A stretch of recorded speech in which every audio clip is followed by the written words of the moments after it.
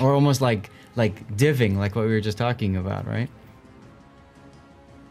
Okay, so let's talk about the Kamikaze then. So this is a Tier 5 Japanese destroyer, banned from sale because of how great she was. So I like to give history lessons for old ships like this. So quick little history lesson for all of you guys. Originally, she's a clone of the tech tree Kamikaze, who was Tier 5 when it started out. Kamikaze had 2 torpedo options available. 10-kilometer torpedoes and 7-kilometer torpedoes. Wargaming decided at a certain point to get rid of the 10-kilometer torpedoes, mostly because people didn't understand 10-kilometer torpedoes. I see a destroyer. If I'm within 10 kilometers of that destroyer, I could be torpedoed, and therefore I should probably change my course or something, right? So Wargaming said, all right, we're going to nerf the Kamikaze, or sorry, the Kamikaze by dropping the 10-kilometer torpedo out of it. And then they had a great idea of, let's take the Kamikaze as she is, let's copy paste it, and let's put the 7 kilometers on it, like the standard, and we're going to sell it because it's a popular ship at Tier 5. So they made the Kamikaze, they made the Fujin, they made the Kamikaze R. Okay, they made those 3. Those are the 3 triplets. And then by that point, players learned how to properly assassinate things with the Kamikaze. The 7-kilometer torpedoes, though seeming to be a nerf at the start, actually ended up being a great buff because players learned how to assassinate and get really close to concealment and make the ship even deadlier. So what did Wargaming do? Hold their ships from sale. Grunty, were you trying to say something? She's not 100% clone of the Kamikaze. There were minor differences in the rudder shift, in the speed, and in the layout where the turrets are placed and where the torps are placed. That's true. But like essentially, she played the same. Yes. Like it was really minor difference in how you could fire the gun firing angles, and I think like a kilometer, a knot difference in speed or something like this. It was a very, Main point, back in time, the ship wasn't OP. It was just a slightly different variant of the existing tech tree. Mm-hmm. And again, as Chad is saying, yes, the torps are very fast for the tier. Those were the 7. The idea was the shorter range was faster, and that was the trade-off. You picked the longer range, slower torps. But then, like I said, Wargaming thought, okay, well, we're going to get rid of this, and therefore nerf that particular ship. And then they buffed it. So eventually Kamikaze was nerfed when they did the line shift, and then they changed the characteristics of the Kamikaze. It stems from a time where IGN torpedoes were still good, and then Wargaming nerfed them all by reducing their detection. All the hatred that right now that players put towards subs and shotgunning, that went on to Japanese destroyers originally because they did the same kind of deal, although, you know, not the run up and shotgun as much, right? You can absolutely trap people and surprise them around corners, but this is the original ship where you see torpedoes, but you can't fight back, which is why Hydra was introduced, which is why radar was introduced. All ways. Radar was introduced for the smoke shooting. Well, yes, but to a certain extent also to spot ships that are playing very close to enemy ships within their torpedo range and feathering their concealment, right? Anyway, maybe.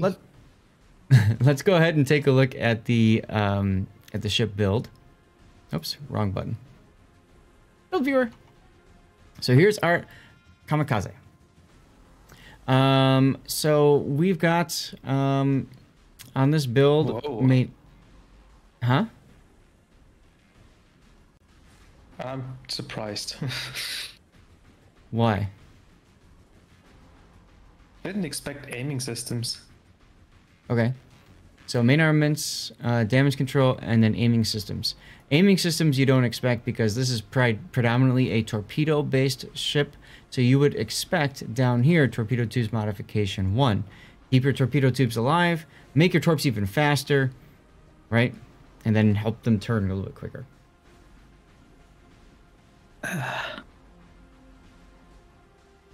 Yes, electric. Exactly. A tier 10, Kamikaze at tier 8, or with 8-kilometer torps, right? The F3s. Now, this is useful if you plan on shooting your guns, but Kamikaze, all of them, the guns are The guns are only there to finish something off, or if you've got nothing else to do with your life, you're about to die. There's really no in between. You're not going to gun down an enemy destroyer with the guns, unless they're really the reload low is just health. too bad. Like, it's good Yeah. alpha damage still, but the reload. And the Then turret again, verse. like, look at the build. Like, You always like to look ahead, Grunty. Let's move down to the captain build. Now, I don't know if this is a standard captain or not. This is something else to keep in mind. That Thudtwit is a co-op player. This is one of his few random battles that he's played, and he wanted to get some feedback on it. So keep that in mind. He probably... I know he doesn't have Yamamoto, and I believe he doesn't, because we helped him get it recently on the campaign. So actually, this might be Yamamoto. doesn't Suzuki... really make a difference. No, Suzuki with would the be a good skills he's choice. taken. Right, Suzuki would be a good choice as well. Yamamoto would actually help with preventative maintenance, by the way. Now, your captain build here. I had just mentioned how this is all about torpedoes. You have to build for the torpedoes. So, exactly, Diz. Exactly. It's very much appreciated. We got somebody who's willing to toss in a replay and really sit down and say, okay, well, what can I do? So we're trying to help. So, preventative maintenance is fine to start. Last stand is fine to start. I always like my core build. Don't guns. No, don't do guns. My core build and a destroyer. Like, let's be honest. Like, if he is a co-op player, I could see a build like this for 10 points for co-op. Hmm? Because like it doesn't really matter in co-op, and getting your guns to shoot a bit more in co-op is probably better than having the concealment and the survivability expert. 100%, because you're gonna smoke yourself. Out in randoms, it gets very dicey. But see, this is where I would say, even if you are a co-op main and you dabble in randoms, it's better to build for randoms. Always. Because the builds are going to be, you know, so much more different. But if it works in randoms, it's going to work in co-op, guys. And I think part of the problem with building co-op specific is you learn the bad habits that come from co-op, and then that translates very poorly to random. That's why a lot of players who are co-op mains never really, you know, they dabble in randoms a couple of times and then they just get completely destroyed because the habits that they've learned are not good at all for randoms. So this is what I always suggest is the core build for just about every destroyer out there. There's always exceptions, but you start with preventative maintenance, last stand, survivability expert, and concealment expert, right? Keep it so your stuff doesn't break as much. Keep it so that you can keep moving if they do break. Allow yourself to take more damage before you die, and don't get spotted as often so you don't get shot at and take as much damage. Okay, that's your standard core build. I've got a great YouTube video, Zach chat about core builds if you want to learn more about that kind of stuff. Especially for the Kamikaze, like it's the stealthiest destroyer, and you're giving this up. Second stealthiest. Yugumo. Anyway. Nope. The tier 2. 5.2 I kilometers. said at its matchmaking range. Well, you kind of went dark for a little bit there as you were talking, but we got the gist of it. Oh, sorry. Okay. So anyways, this is where you start with your first 10 points. And then from there, you've got some choices. Like I said, this is a torpedo-focused ship. So there's nothing wrong with filled tubes, for example. Why wouldn't you want your torpedoes to reload 10% sooner? There's nothing wrong with swift fish, because why wouldn't you want your torpedoes to be faster, especially including this change to torpedo tubes, right? Liquidator, you can get away with taking or not. It just depends on how many points you've got. I'm trying to focus on the specific, like where you want to focus on. Adrenaline Rush, if you do take some damage, is very useful. However, it does lock you out from taking any further 4-point skills. So you may wish to consider taking radiolocation. This gives you an idea of who's closest to you. Your torpedo tubes are important, but your guns, if you think about it, are very slow to turn. And sometimes it comes in handy to know where your guns need to be pointed so that in that initial engagement, you can fire your guns right away. That's how I like to use radiolocation. Caveat, the person that you are looking at that's radio located for you gets a little warning that they are located by somebody. If that's a battleship that you want to hunt, that battleship may panic and turn and run away. Keep that in mind. There's positives and negatives to radiolocation. So that's up to you to decide. But by the time you get to there, you should be able to have enough games in your belt to decide which of these two skills is more important to you. If you take Adrenaline Rush, I would recommend your last choice would be Superintendent. Why wouldn't you want an extra smoke and an extra engine boost? To me, that just makes a lot of sense. If you don't want that and instead you want the utility from radiolocation, you might even drop Fill the Tubes, although frankly, I would keep Fill the Tubes from the Kamikaze. And then you're left with a couple of other choices up here at one-pointers. Consumable Specialist is very handy to get your smoke up sooner and get your engine boost available sooner. I might consider running Consumables Specialist or Consumables Enhancements so that their duration is improved. Okay, you'll note that you only have 2 points left, so this is a good choice, or this plus another tier 1, that's where you would pick your Liquidator up. So you've got a few options there, and no worries, Grunty. Sorry to hear about that, German internet. Putting if I missed anything. No, I'm just a slave to RPF. Like, even for the Kamikaze, a seal clubbing Kamikaze or Kamikaze is going to have radiolocation. Yeah, and that's exactly why I'm playing it. Mm-hmm. That's why you're playing it. That's why I'm playing it. I will also take the turret traverse for my guns because I'm not afraid to use them. That's a good point too. Grease the Gears would come in very handy as a final 1-point skill. In this case, I would probably go Consumable Specialist and Grease the Gears and finish off the build that way. Point is, you've got a lot of options. Take your time. You'll get to a 21-point captain at some point. Now, if you've got Yamamoto on here, I want to point out, you get buffed Grease the Gears, and you get buffed Preventative Maintenance. Both things are really nice. So keep that in mind. Suzuki's are also good choices because of the buffed Survivability Expert, so that's fine too. But this ship does absolutely fine with a standard captain. Flags, anti-det, anti-burn, flood chance, fire and flood chance, smoke. Okay. Personally, I wouldn't run the smoke. It's an expensive signal. Best to keep those for higher tier stuff. Doesn't do much either. Like, like what, like 3 seconds, 2 seconds longer smoke? Right. Right. Well, the other thing, basically anybody who may have just picked the ship up due to Santa crates, whatever your shimmy captain is, that's who you just slap into this thing, because it's the build that you're going to be running. Yeah. Yes and no. If you want the Swift Fish, you probably can't slap on the shimmy captain.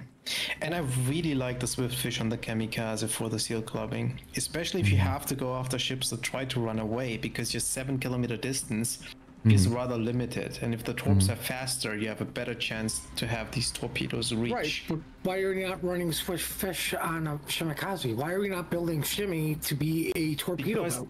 Because there's only 1 point left, and if you want to take Adrenaline Rush and Fill the Tubes and Radiolocation and Survivability Expert, you can't take Swift Fish. Right, don't take Adrenaline Rush.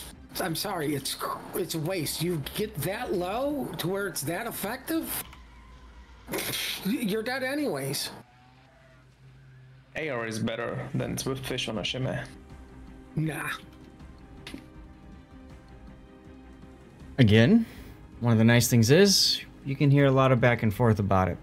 Grunty does have a lot of experience in Kamikaze, so I will defer to him in this particular discussion about a Kamikaze build.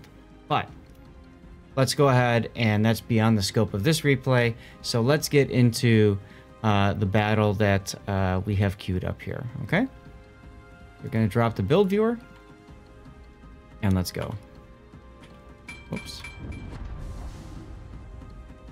Our setup is tier 5 and tier 4 and no carriers at all. Who did you pay for this brilliant matchmaking? Wow. Seems like no bots either, right? Oh, there's bots. Oh, no, 1, there's 2, bots. Never 3, mind. 4, 5 on each team. General quarters. Only one destroyer too. That is really, really good for you, considering you didn't take the concealment here. 6-kilometer concealment.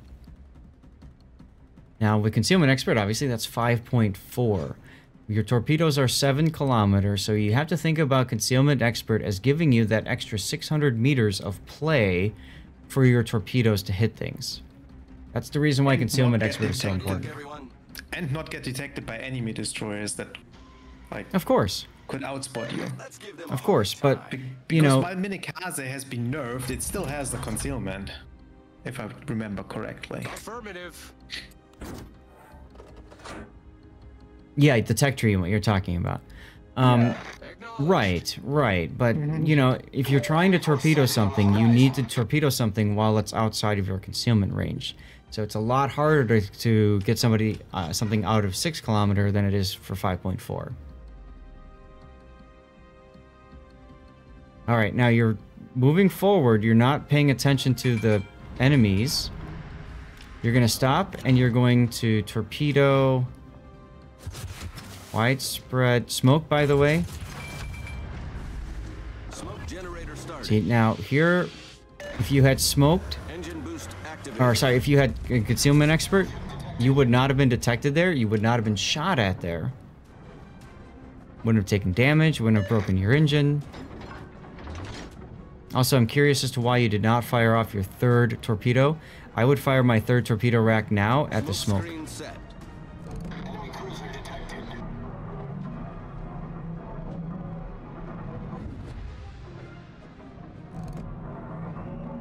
Also, you've been using widespread. Usually narrow spread is a much superior option because it gives the enemy far less room to turn. Torpedoes direct front.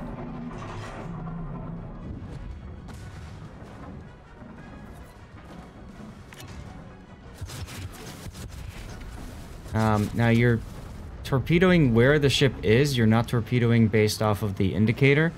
You have a white bar that shows you where you need to torpedo in order to hit something if they keep going in the same direction. Instead, you just torpedoed where they were. So those are going to miss.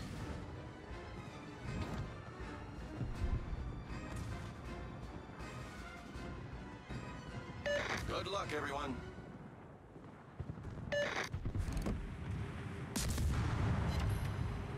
I say that, and then you actually got a hit. That's kind of funny. I think because the bot or whatever, or the ship, whatever he hit, they're beached. In the lead. You also had a gun available and you didn't use it. I don't know if you noticed that. So if I'm in a gunboat duel like that, I'm just holding down left mouse button so it just fires on reload. That way I can just focus on aim and not worry about are my guns loaded or not. Tied up on teams. On score, at least. Engine Chips, I mean. boost deactivated. I might use... Well, you've already used your engine boost, but I might actually head for the channel. I say that as the Omaha gets a kill. Never mind. The B-cap area is a great place to narrow down. That's a funnel. And then you just luck chuck torps down through that channel. But unfortunately, because of the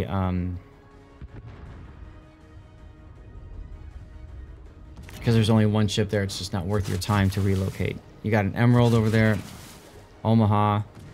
I see your torpedo range is 7 kilometers. See the range on the mini map. Emerald is just now getting into that range, but if he turns out or whatever, those torps aren't going to hit.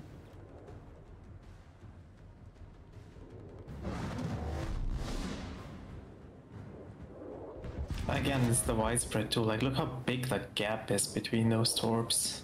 So when I see a player using widespread torpedoes, unless it's a competitive environment I usually have a feeling that that player is just not comfortable with torpedoes.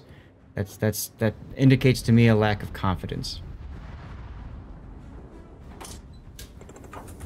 Now you could stop and smoke and shoot here, while the Kuma is alive and spotting for you. You would get some base decaps if you hit the emerald as well. Now you've gone to a narrow spread, but if you notice, that white bar is moving inward, and it's like you're chasing the white bar. Don't do that.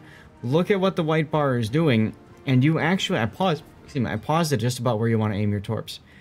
When you start seeing the bar move inward, you want to go at about half distance and fire torpedoes there. You have a much better chance of success than following that white bar.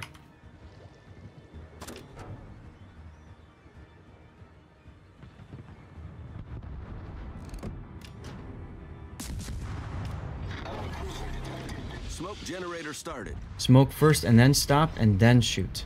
You waited too long to do that though, and the Kuma died.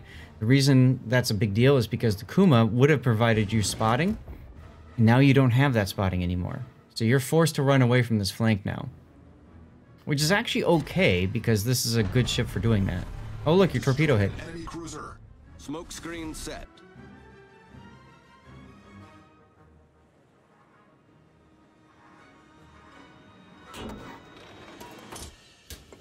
Entire enemy team is down to the south.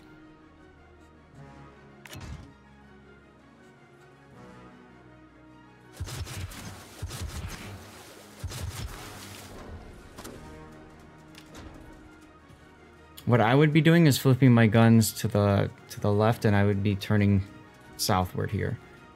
Spot the enemy and torpedo them.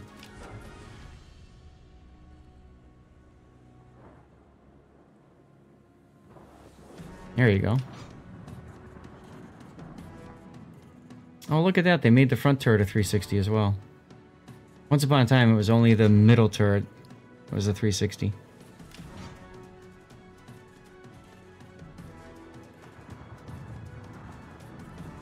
Still there, Puddin'? Yeah, why? What's up? No, just very quiet. I want to make sure that I didn't disconnect or something. You trying to keep me awake? Yes, I'm trying to keep you awake. Sorry. I mean, I can clearly tell Brunty is not a fan of the 20-kilometer shimmy torps. Hey, Wolf. Makes me very sad in my life. Hmm. Why are we talking about 20-kilometer shimmer torps? Because they're the best torps. Keep your guns to the left. Keep your guns to the left. You need to think about, when you make contact with somebody, which direction are you going to go? You're probably going to turn to the right, so keep your guns and torps pointed to the left so that you can dump your, your ordnance on your target. Our team has taken the lead. I like that ducky's name, Captain Shoot 'em Up. Shoot 'em up, pow, pow.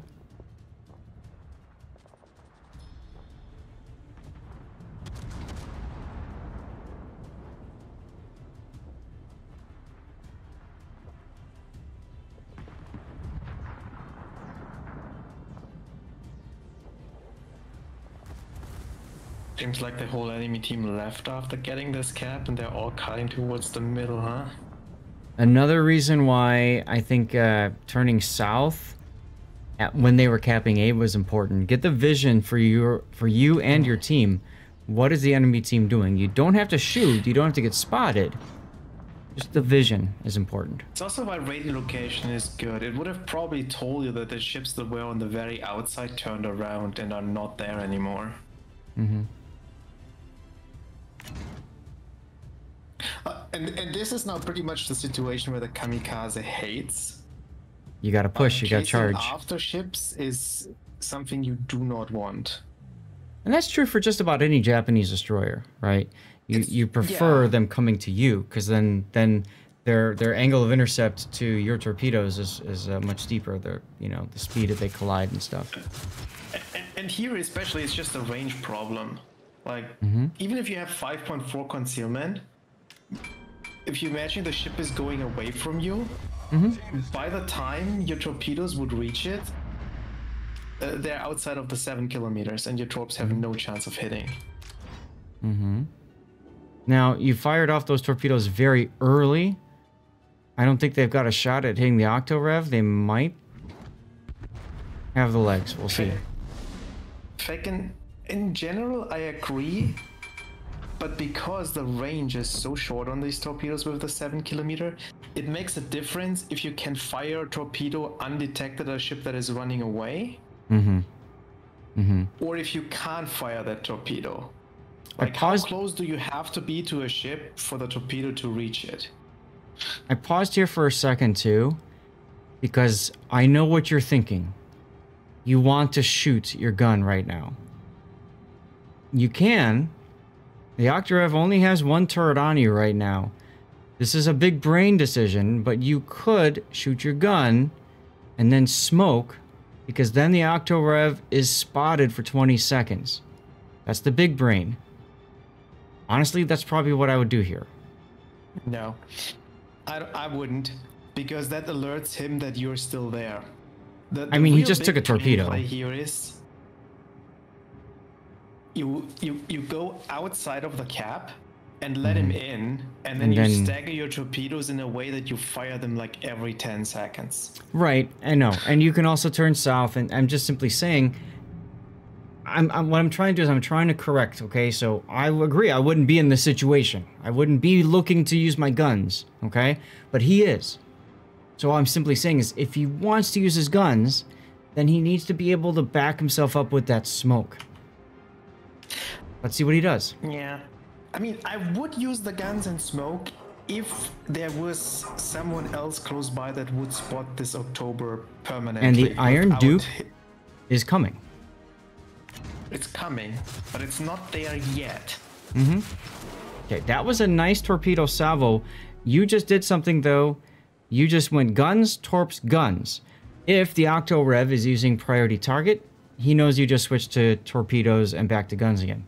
That's an if. There's also the thing, like, he's probably not continuing this course anyway, because he's just going towards the border. It's very likely that he naturally turns here. You also fired the torpedoes at him, bow on. So imagine if you had gone south and you were on his side instead. You don't have the concealment to do it because you know, whatever, but... Okay, now you can actually stop and smoke here because the Octo-Rev is going to be detected by the Iron Duke. Yep. It's also very likely that the October is now going to turn in to angle against them, which means you going in front of him like this is basically guaranteeing that you fire your torpedoes bow on again. In other words, you have a much lower chance of actually hitting your target. Especially now that you tell him where you actually were with the smoke. Well, and you let yourself get detected. But it seems like the October is completely oblivious, so... Well, that's yeah, that works out. Smoke screen set. You gotta aim higher. Those two shells that hit, they hit the side armor plating and they shattered. You want to aim higher at the superstructure because you only needed to do 800 damage or whatever. Well done, Commander.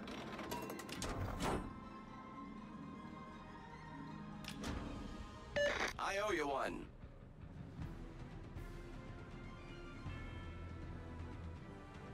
Yes, Rob, it is very hard to hit the superstructure on that battleship. I agree. I'm just saying he aimed too low, right? You got to have that mindset. Where on the ship do I want to hit?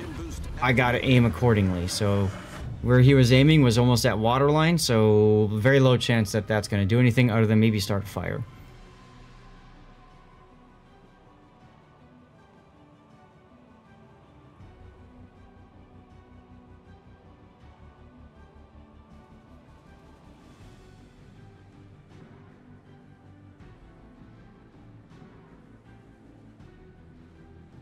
Flooding chance percentage 30% increase. It increases the flooding percentage that you have. Like, it's not a flat addition of 30%. So if you have a torpedo that has a flying chance of like only 50%, you're not gonna get this up to 80. On the other hand, if you have a torpedo with a 300% flooding chance, you get that up to almost 400 with that skill. Mm-hmm. This game, at the higher points, sometimes those little percentages do actually matter.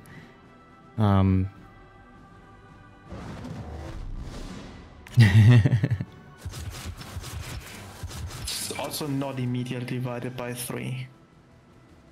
Whether it's divided by 3 or not depends where you hit on the target. It's only divided by 3 if you hit the torpedo belt.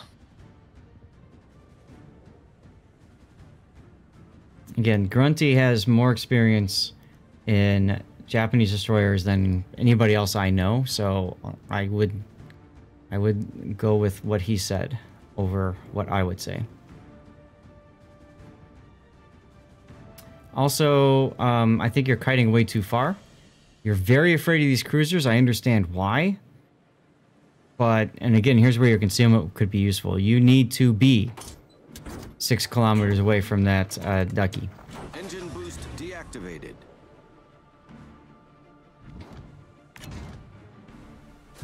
This ducky is probably going to go into the B cap. He does. Your 7-kilometer torpedoes won't do anything. I would maybe look at the middle one, Almirante Cervera, and I might start shooting him. Prevent what the cap. What you want to do with torpedoes when you fire them at a ship that is kiting away, make sure on your minimap you have your torpedo range enabled and you have this circle, this straight line where you're looking at. And then if you aim the white line at your target, you look where the intersection point is between the white line and what you're looking at, so you can actually see if it's inside or outside that 7 kilometers. Right. If it's outside, you're never gonna hit. So 7-kilometer range, right? Now you're not lining up torpedoes, but I don't know if you will before the end of the battle, which is why I paused it here, okay? If you fire along the white line would be more to the right, obviously, because he's moving away and going to the right. So the white line would probably take you to here. So here's where your torpedoes would land, which is way the heck outside. I was actually just about to mention that.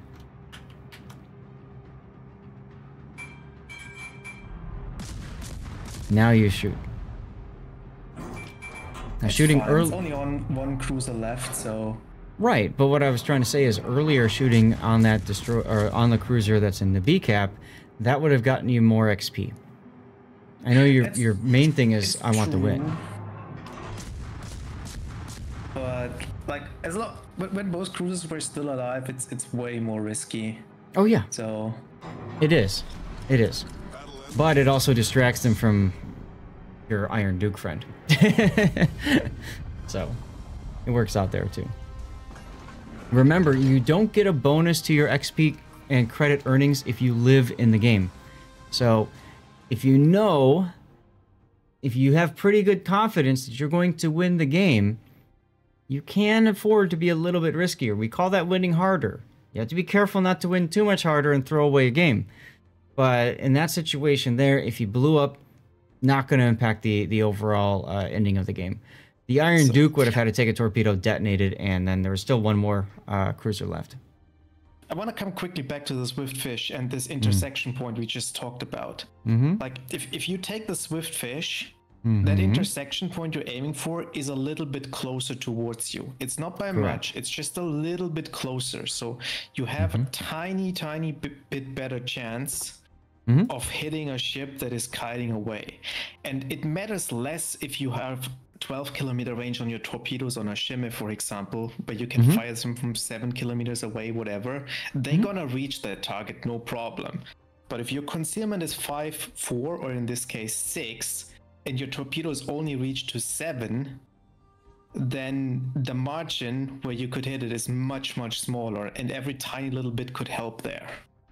Right. And again, that's where those percentages can have an impact. Not going to be all the time.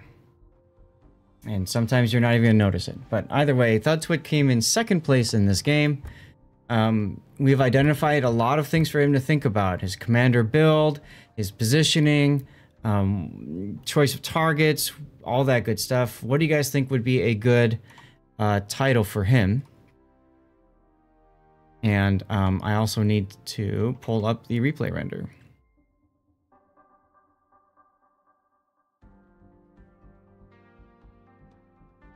I mean, since he's usually playing co-op and not randoms, why not call this learning experience?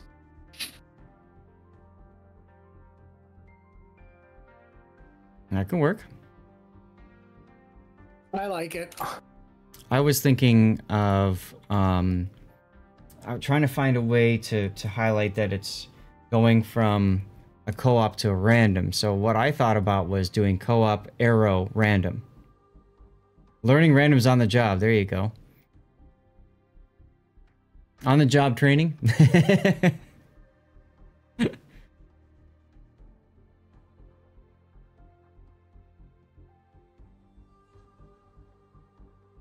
So co-op to randoms or Renty said learning. Learning experience, like a transition from co-op to randoms or something works too. I'm trying. You don't like these longer phrases for titles. I don't, but just so you guys understand my thought process on this, I'm trying to capture the people who I know there's people that watch my channel who are co-op mains and they watch and they go, "Oh, that looks awesome," but they don't know how to do it themselves. I want to capture those people, right? At the same time, help people that maybe are super unicum that watch my channel. Okay, well, this is a replay that is probably not going to be for me. You know what I'm saying? So that's why I was thinking co-op to random. So I could do like co-op. I could do like C-R, or I could do co-op to random in the with an arrow, and then I could just do ooh, elastic on YouTube. I like that. Right, but you're forgetting the golden rule for a YouTube title. Clickbait. Exactly. I don't care what you say, it's got to be clickbait. Like if you want to, like, co-op player goes random. So Elastic over on YouTube says an idea: first steps to greatness. I like that. I like that a lot. That is a very what? Clickbait? I mean, that's catchy, but that doesn't describe anything what's happening. I disagree. I think it's Too capturing a lot of generic. what's happening. But welcome to YouTube titles. I think it's capturing a lot of what's happening. You got to start somewhere, and it takes the Yeah. first step. Yeah. I mean, it's perfect, especially for people that maybe just got this ship on the Santa crates. You mentioned that, Puddin'. Mm-hmm. Okay. I got mine the old-fashioned way. I gave up earned going it. outside and played it this game.